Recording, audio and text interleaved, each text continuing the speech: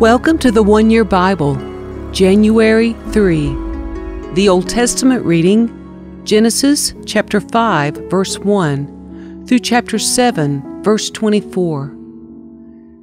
This is the written account of the descendants of Adam. When God created human beings, He made them to be like Himself.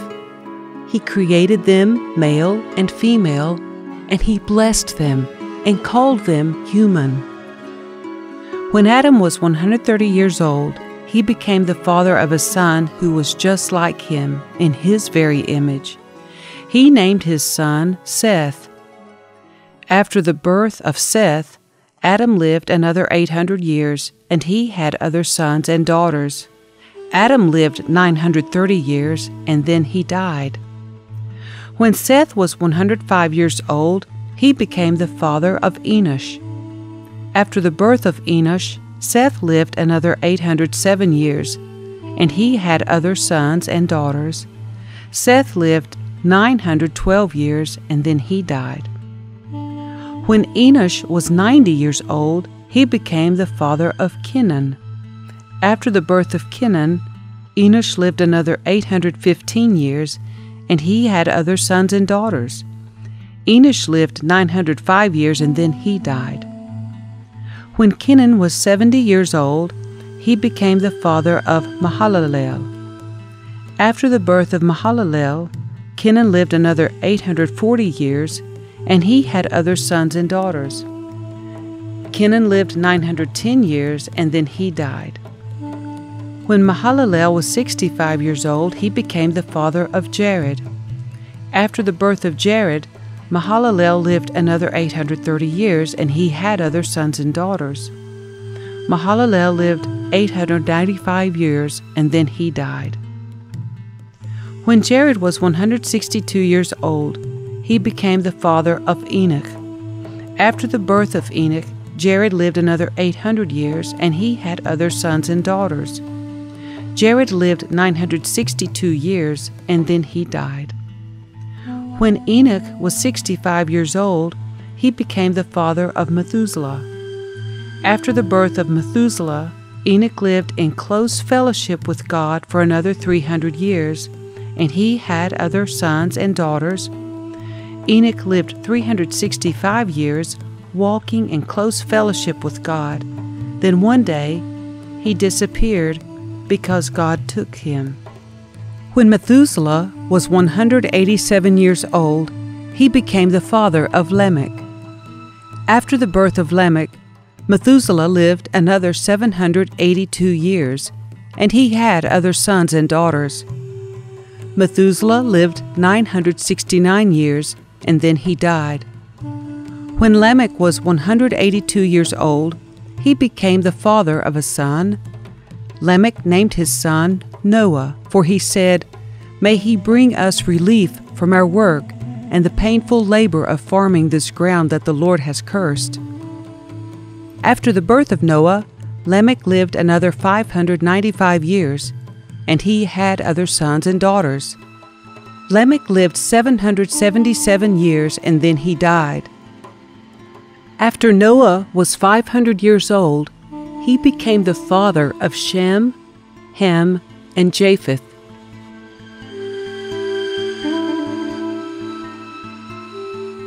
Then the people began to multiply on the earth, and daughters were born to them. The sons of God saw the beautiful women and took any they wanted as their wives. Then the Lord said, "My spirit will not put up with humans for such a long time, for they are only mortal flesh. In the future, their normal lifespan will be no more than 120 years. In those days, and for some time after, giant Nephilites lived on the earth. For whenever the sons of God had intercourse with women, they gave birth to children who became the heroes and famous warriors of ancient times. The Lord observed the extent of human wickedness on the earth, and He saw that everything they thought or imagined was consistently and totally evil. So the Lord was sorry He had ever made them and put them on the earth. It broke His heart. And the Lord said, I will wipe this human race I have created from the face of the earth. Yes, and I will destroy every living thing, all the people, the large animals, the small animals that scurry along the ground, and even the birds of the sky. I am sorry I ever made them. But Noah found favor with the Lord. This is the account of Noah and his family. Noah was a righteous man, the only blameless person living on earth at the time, and he walked in close fellowship with God. Noah was the father of 3 sons, Shem, Ham, and Japheth. Now God saw that the earth had become corrupt and was filled with violence. God observed all this corruption in the world, for everyone on earth was corrupt. So God said to Noah, I have decided to destroy all living creatures, for they have filled the earth with violence. Yes, I will wipe them all out, along with the earth. Build a large boat from cypress wood, and waterproof it with tar, inside and out. Then construct decks and stalls throughout its interior.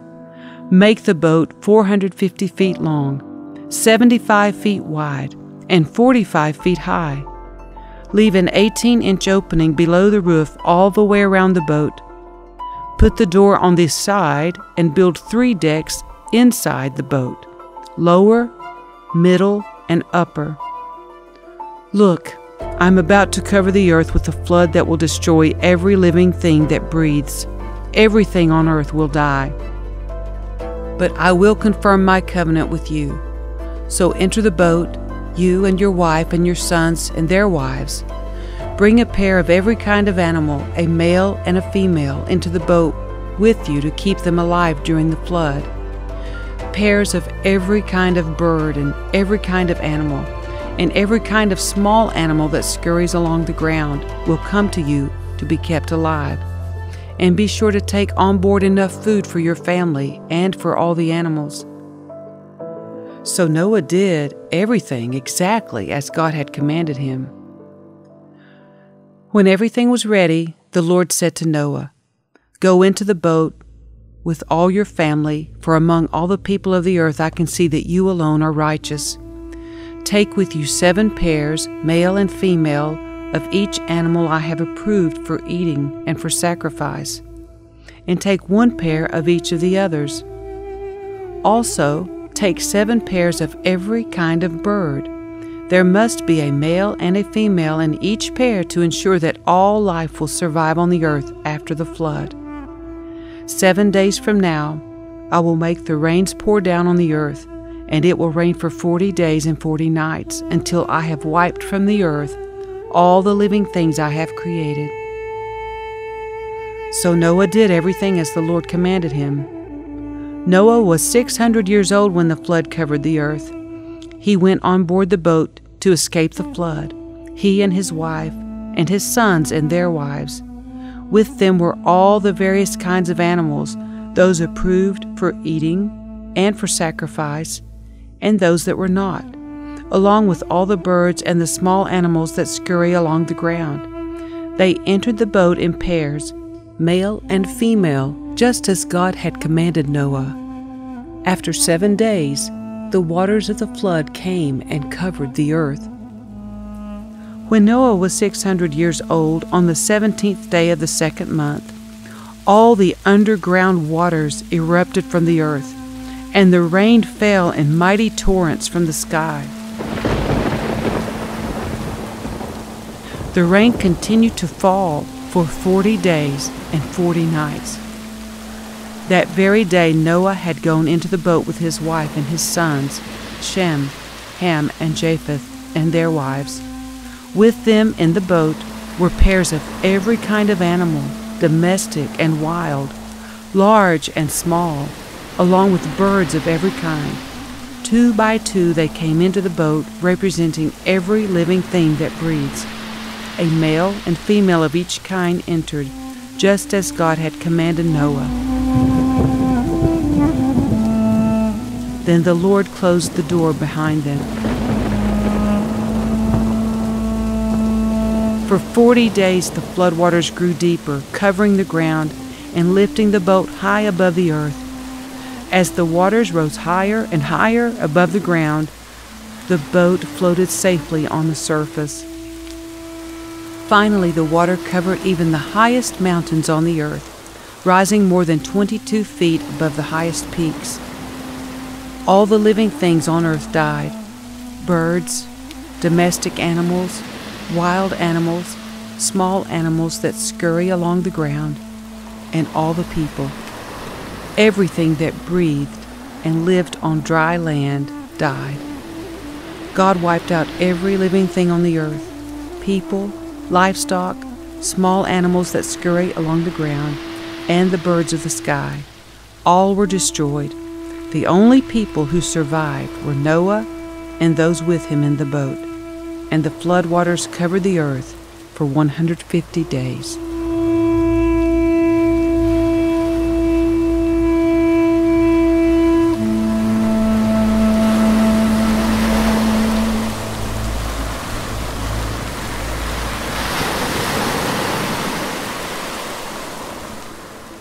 The New Testament reading, Matthew chapter 3, verse 7 through chapter 4, verse 11.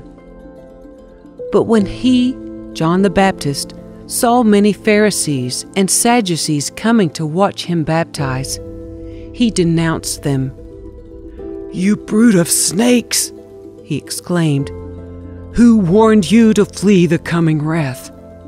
Prove by the way you live that you have repented of your sins and turned to God. Don't just say to each other, 'We're safe, for we are descendants of Abraham.' That means nothing. For I tell you, God can create children of Abraham from these very stones. Even now the axe of God's judgment is poised, ready to sever the roots of the trees. Yes, every tree that does not produce good fruit will be chopped down and thrown into the fire. I baptize with water those who repent of their sins and turn to God. But someone is coming soon who is greater than I am, so much greater that I'm not worthy even to be his slave and carry his sandals. He will baptize you with the Holy Spirit and with fire. He is ready to separate the chaff from the wheat with his winnowing fork.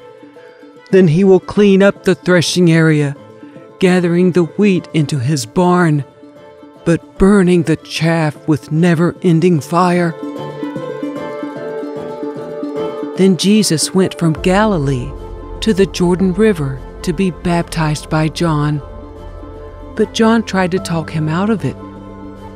"I am the one who needs to be baptized by you," he said. "So why are you coming to me?" But Jesus said, "It should be done, for we must carry out all that God requires." So John agreed to baptize him. After his baptism, as Jesus came up out of the water, the heavens were open, and he saw the Spirit of God descending like a dove and settling on him. And a voice from heaven said, "This is my dearly loved Son, who brings me great joy." Then Jesus was led by the Spirit into the wilderness to be tempted there by the devil.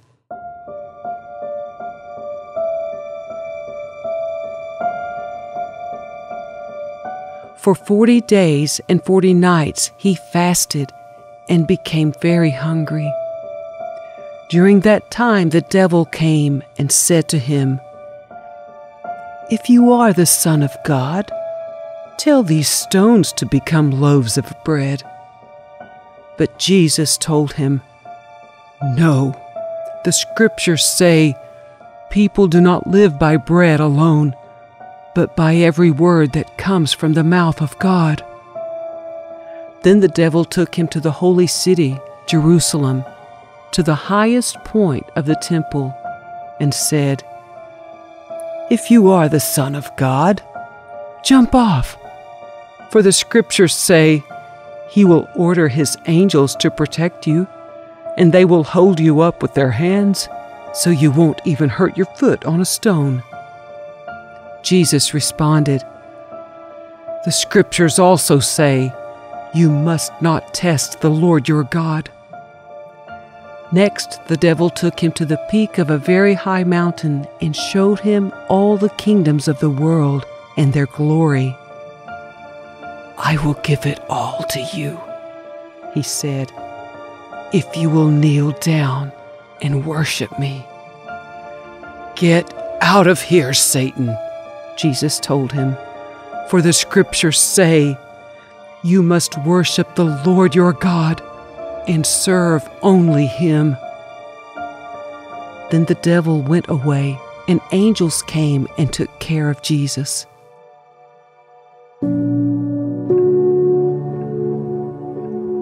Psalm 3, verses 1 through 8. O Lord, I have so many enemies. So many are against me. So many are saying, God will never rescue him. But you, O Lord, are a shield around me.